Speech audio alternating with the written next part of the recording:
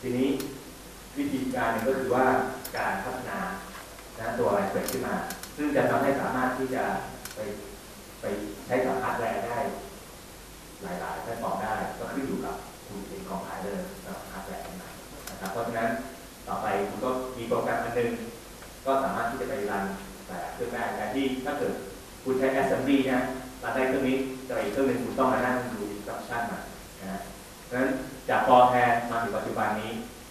ก็พวกคุณก็คงไม่เคยถึง assembly กันมาก่อนแล้วนะยังมีเดียไหมไม่รู้ถึงกันนะก็ไม่รู้โชคดีโชคร้ายโอเคนะครับจากนั้นก็มาถึงตัว SAS นี้ก็จะเป็นคอมพิวเตอร์อันหนึ่งแต่ก่อนคอมพิวเตอร์เวลาเขาทำงานเนี่ยเขาจะไม่ได้ทำงานเร็วทันนะครับก็คือจะเป็นแบบก็คือจะทำได้คือจะทำงานพวกเนี้ยก็ส่งinstruction ไปปุ๊บใช่ไหมก็ให้มันทำแล้วก็รอต่อนะครับรอก็คือเข้าคิวไปเรื่อยๆตัวนี้ก็คือเป็นตัวที่ช่วยทำให้มัน response เร็วทันขึ้นมาได้นะครับก็ตัวนี้ก็อาจจะไม่ค่อยจะรู้จักแต่ว่าตัวที่เทพ3.0นี้อันนี้น่าจะดังนะครับจุฬาเราซื้อมาใช้นะครับก็คือเมนเฟรมถ้าพูดถึงเมนเฟรมที่รู้จักนะครับคุณจะว่าไดโนเสาร์ก็ได้นะเพราะว่าไดโนเสาร์นี้ไม่ได้หมายถึงว่ามันล้าสมัยหมายถึงว่าความเพิ่มทักความใหญ่ครับแล้วก็ตัวนี้วันทรานซิสเตอร์เมมโมรีเฟรมนี่คืออะไรจริงๆก็คือเมมโมรีพวกดีแลนที่คุณใช้นี่นะที่เขาทำนี้ขึ้นมาเป็นว่ามันทำให้สามารถที่จะลดพื้นที่ขึ้นมาแล้วสามารถที่จะในพื้นที่อันเดียวสามารถที่จะแพ็คเมมโมรีได้มากขึ้นนั่นก็หมายถึงการเพิ่ม capacity ผมจะไปอย่างเร็วๆนะครับก็จะมี relational database แม่ database ถ้าเกิดไม่ใช่ relational เป็นไง database โอ้โหคุณเก็บคือมันจะมีความซ้ำซ้อนกันตลอดเลยนะเก็บชื่อแล้วใช้ชื่อเป็น key แล้วก็เก็บต่อไปแต่ถ้านี่คือหลักการของ relational แต่ถ้าจะต่อโหจะเก็บนี่เก็บมันจะซ้ำซ้อนมากก็จะโยงไปโยงมาลำบากนะครับหาความสัมพันธ์ของในดัตต้าเบสนี้ได้ทุกอย่างนี่ที่คุณเห็นมาเนี่ยคือเบสทรูทั้งนั้นเลยนะเบสทรูนะครับมันก็มาจากงานรีเสิร์ชก็สปีดเป็นข้อมีท่านนะครับโอ้โหตั้งแต่ปีตั้งแต่อาจจะเป็นค่อนข้างซิมเปิลทีนี้เรามาดูตั้งแต่ปี 1972เราจะสังเกตนะช่วงเมื่อประมาณกี่ปี 25 ปีกว่าจะออกมาได้เดินชิ้นเห็นระยะเวลาครับเนี่ยก็คือมี first magnetic มี fortran เนี่ยมันเสร็จมานะโอ้ดูนี่ตั้งหลายปีกว่าจะลิสต์มาได้นะเดี๋ยวต่อไปจะตกใจปีหนึ่งโอ้โหดูที่หมดอันนี้ก็ช่วง 1972 ถึง 1992 ครับก็จะมีเสร็จเดี๋ยวต่อไปผมก็จะให้ดูรูปนะของแลบจากที่ทีนี้ก็จะมีพินฟิล์มเรคคอร์ดิ้งเทปนี่ก็คือเป็นตัวอันหนึ่งที่ช่วยเพิ่มเperformance ของอาร์ติสต์ครับทำให้เรคคอร์ดได้เร็วขึ้นนะมันก็อินโฟกับพวก storage แล้วก็ risk architecture รู้จักไหมครับ risk architecture ปัจจุบันที่ CPU เราใช้อยู่เป็น architecture แบบไหนจริงๆมันมิกซ์มาแล้วตอนนี้แต่ก่อนจะมีเพราะว่าเป็นอะไร CICS ใช่ไหม risk นี่คืออะไร reduce instruction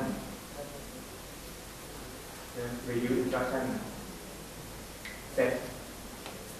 แล้วก็ CICS complex instruction set นะครับคือว่า reduce คือว่าใช้คำสั่งที่มัน simple นะครับที่มัน simple แต่ว่าไม่ใช่ simple แบบ assembly นะมันเกินไปนะครับ simple แล้วก็พอมัน simple เนี่ยผลที่ได้คือการทำงานจะเร็วขึ้นนะครับการทำงานจะเร็วขึ้นก็จะไม่มีความซับซ้อนกันนะคือความซับซ้อนกันของฟังก์ชันเนี่ยจะน้อยลงนะคือมันจะมีข้อถกเถียงกันระหว่างสองข้างนี้ด้วยกันแต่สุดท้ายแล้วก็ประมาณหายไปหมดเลยนะครับก็มันเป็นรูปแบบนั้นนั้นจะไม่มีอะไรที่มันดีกว่ากันแล้วตัวแดงๆนี่คืออะไร scanning tunneling microscope อันนี้ก็ขึ้นมาเพื่อที่จะให้สามารถดูการจัดเรียงของอะตอมได้นะครับดูที่พื้นผิวนะครับ นี่ตั้งแต่ปี98นะครับสีแดงนี่หมายถึงว่าการนี้คือการค้นพบครั้งนี้ทำให้รีเสิร์ชเชอร์คนที่ค้นพบเนี่ยได้รับรางวัลโนเบลไพรส์นะครับนี่คือโนเบลไพรส์นะครับที่สีแดง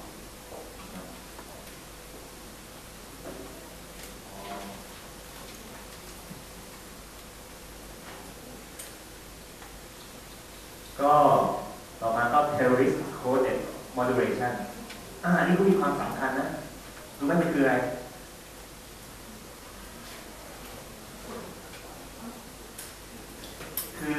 คือการอะไรคือการเข้ารหัสนะเพื่อส่งหาข้อมูลทางอะไรทางสายโทรศัพท์ใช่ไหมที่แบนด์วิดต์ต่ำโอเคนะครับคือมันเป็นเทคนิคหนึ่งนี่ปัจจุบันเนี่ยพวกโมบายโฟนไวเลสอะไรเนี่ยเขาก็ใช้นะครับนี่เป็นที่มาโอเคไม่เป็นไรครับคือมองพลาดหรือมองไม่เห็นไม่เป็นไรไม่เสียสาระนะครับต่อมาก็เป็น Pocket Ring Network นะครับก็ตอนนี้ก็ตายไปเรียบร้อยแล้วครับคือตอนนี้ก็เป็นอินเทอร์เน็ตใช่ไหมครับอินเทอร์เน็ต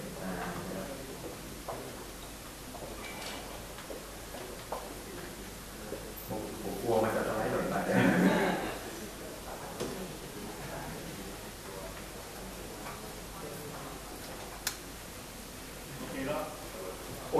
โอเคแล้วระหว่างที่รอพักขึ้นมาก็เดี๋ยว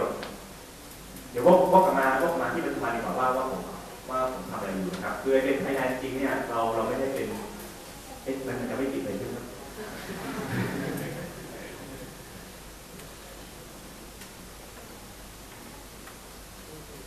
โอเคก็เป็นไทยแลนด์เองนะครับก็ไม่ได้เป็นรีเสิร์ชแหละนะครับคือแบบที่เป็นรีเสิร์ชแบบจะมีอยู่ที่ญี่ปุ่นนะครับที่ซูก็ที่ US นะครับแล้วก็มีที่ไฮฟ้าที่อิสราเอลเดี๋ยวผมจะให้ดูนะครับทีนี้ทำไมเป็นแต่ไม่มีรีเสิร์ชนะครับเพราะว่า1ศักยภาพของรีสอร์ทเราเป็นน้อยนะครับแล้วก็ความรู้เราเนี่ยจริงเราก็มีความรู้แต่ว่ายังไม่น่าพอนะครับยังไม่น่าพอแล้วก็เป็นเรื่องของวิสัยทัศน์เอกนั่นด้วยนะครับว่าจะมาตั้งรีเสิร์ชในที่คุ้มไหมตั้งแล้วขึ้นมาสร้างงานได้หรือเปล่านะครับสร้างผลงานในสิ่งที่ไม่ได้หรือเปล่าแต่ก็ไม่มีรีเสิร์ชแบบเราก็มีแบบหนึ่งนะครับก็อย่างที่ผมก็บอกเป็นแบบอย่างที่เราเป็นเปิดเรื่องนี้ก็คือดูแลพวกเกี่ยวข้องกับภาษาไทยคุณว่าภาษาไทยตอนนี้เราเนี่ยทำงานไปเยอะเนี่ยยังไปไม่ถึงไหนเลยนะยังไปไม่ถึงไหนเลยคุณอย่างนี้ซอฟต์แวร์ต่างๆที่มาเป็นภาษาอะไรภาษาอังกฤษมีภาษาไทย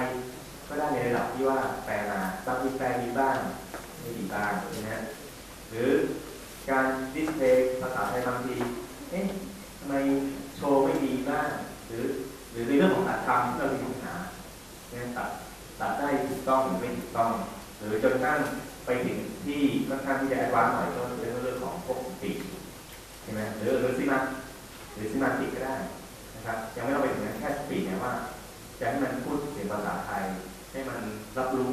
ภาษาไทยนะฮะเพราะฉะนั้นเนื่องจากภาษาไทยเราเนี่ยยังไม่ทันมีจุดอิ่มตัวเลยยังอยู่ในช่วงเรียกว่าช่วงต้นๆเลยนะครับก็เลยนี่ก็เลยเป็นที่มาของแผนนี้นะครับที่ในเป็นแผนเพื่อที่จะคอยดูแลเป็นโปรดักต์ครับให้มีความสามารถในด้านภาษาไทยโอเคเดี๋ยวจบโฆษณาครับต่อครับต่อไปก็อันที่สองครับก็คือ High Temperature Super Conductivity ก็สีแดงเหมือนกันก็เป็นที่มาของโนเบลไพรส์นะครับทางด้านสารฟิสิกส์ตัวนี้มันมีประโยชน์อะไรครับมีประโยชน์อะไรคือคุณรู้อยู่แล้ว Super Conductivity เนี่ยมันจะเร็วสูงสุดก็ในอุณหภูมิที่ต่ำใช่ไหมจำได้นะแบบเร็วที่สุดในโลกเลย Super Conductivity ต้องที่อุณหภูมิที่ลบเท่าไหร่ฟาเรนไฮต์อะไรเงี้ยโอ้โหเร็วมากแต่นี่เขาคิดที่เป็นไฮเทมเพอเรเจอร์ได้นะครับแล้วก็มีลอสของ energy ที่น้อยนะครับแล้วก็นี่ก็เป็นรูปแบบพลาส